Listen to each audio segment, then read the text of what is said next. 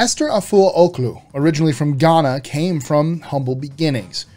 Everything she had, she worked endlessly for. Her success, wealth, and recognition. She was part of a small group of women who did many atypical things. She pushed the limits, and she was an entrepreneur.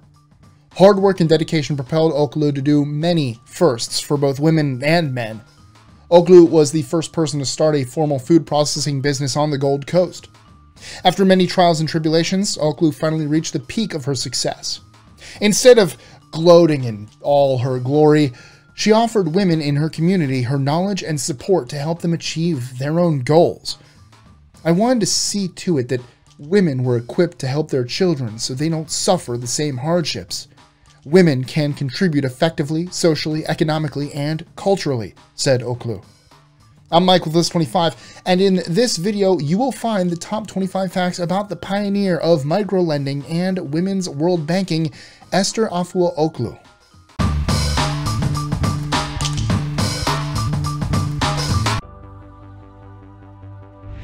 25. Esther Afua Ocloo was born on April 18, 1919 in Peke Dzake, British Togoland. She came from humble beginnings, knowing that getting a good education could change her life. She started her school career at Presbyterian Primary School, then later studied at co-educational boarding school at Peke Blengo. 24. It's no wonder that Ocloo was a hard worker. She got it honestly. Her father, George Nklenu, was a blacksmith. Georgina, Ocloo's mother, was a potter and farmer. 23. Money was tight for Ocloo and her family growing up. She couldn't afford to buy food from school, so every weekend she would make the journey home. Ocloo dedicated her weekends to gathering local foods and cooking meals for the upcoming week for her and her family.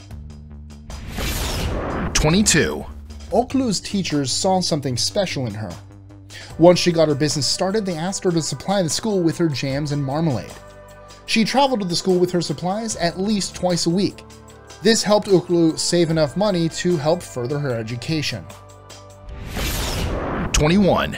Ocloo's grandmother sent her to a Presbyterian primary school. She quickly advanced to a boarding school in Peke Blengo.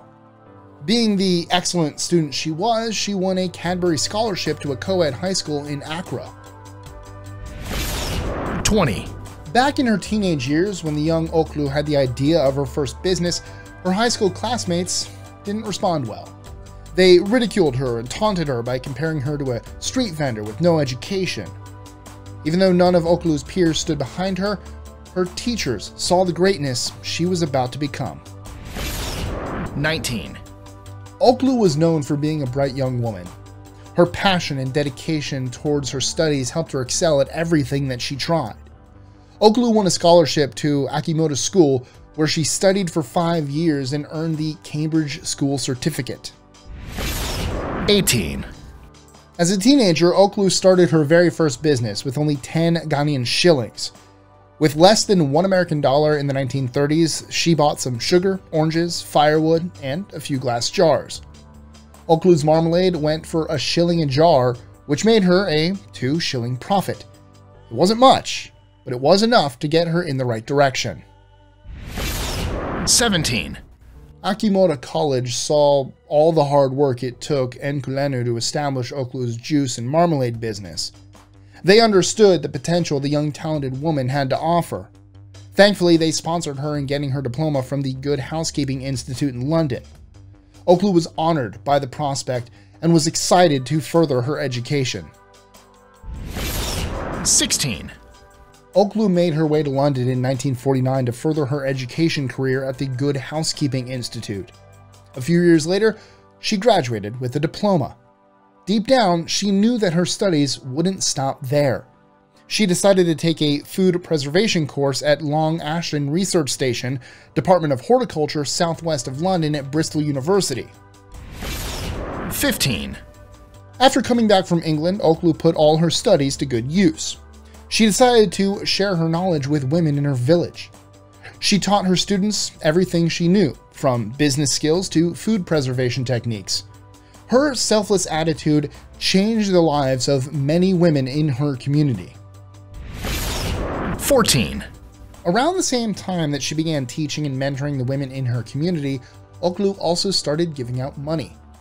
She would lend women small amounts of money to help them start their own businesses. She knew there were high risks in lending out her hard-earned cash, but helping women achieve their own dreams, to her, was priceless. 13. Ocloo was the pioneer for women who were trying to do better for themselves. She started by giving small loans, called microcredit, to help women start their own businesses. The loans were small, but the difference it made was extraordinary. Eventually, she knew she had to do more. 12. In 1958, Ocloo formed a manufacturers association. With this, she helped the first Made in Ghana good exhibition get put together. She was fighting prejudice against locally produced goods. It was a fight that was worth every effort. She was able to bring awareness to an issue that needed to be addressed. 11. Ocloo empowered everyone around her. She also founded 2 religious groups. Evangelical Presbyterian Church in Medina was one of them. Ocloo formed a Bible class and served on the Synod Committee. The other organization was the Unity Group of Practical Christianity. It was associated with Unity Worldwide Ministries. 10. Ocloo was the first person to start a formal food processing business on the Gold Coast. It was the business she built selling her marmalade and orange juice to Akimoto School. 9.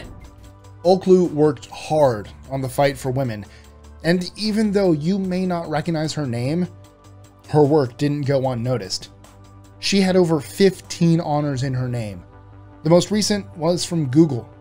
On what would have been Ocloo's 98th birthday, Google featured her in their Google Doodle.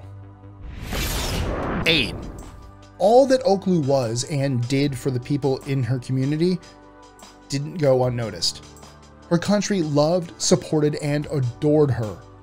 With the help of former President Kwame Nkrumah, Ocloo became the first president of the Federation of Ghana Industries. With a higher platform, she was able to help even more people. 7. By the 1960s, Ocloo's business was booming. Her companies branched out into textiles and dyes. She was employing hundreds of Ghana men and women. With all the success, she was eventually made executive chairman of the National Food and Nutrition Board of Ghana. 6. Ocloo grew up in a man's world and was determined to fight for women's rights. Her hard work and determination paved the way for her as a women's activist. When she reached the top of her wealth and success, she turned around to reach down for other women to join her. In 1975, she was appointed as an advisor for the First World Conference on Women in Mexico. 5. At the First World Conference on Women, Ocloo discussed the importance of lending women money to start their own businesses.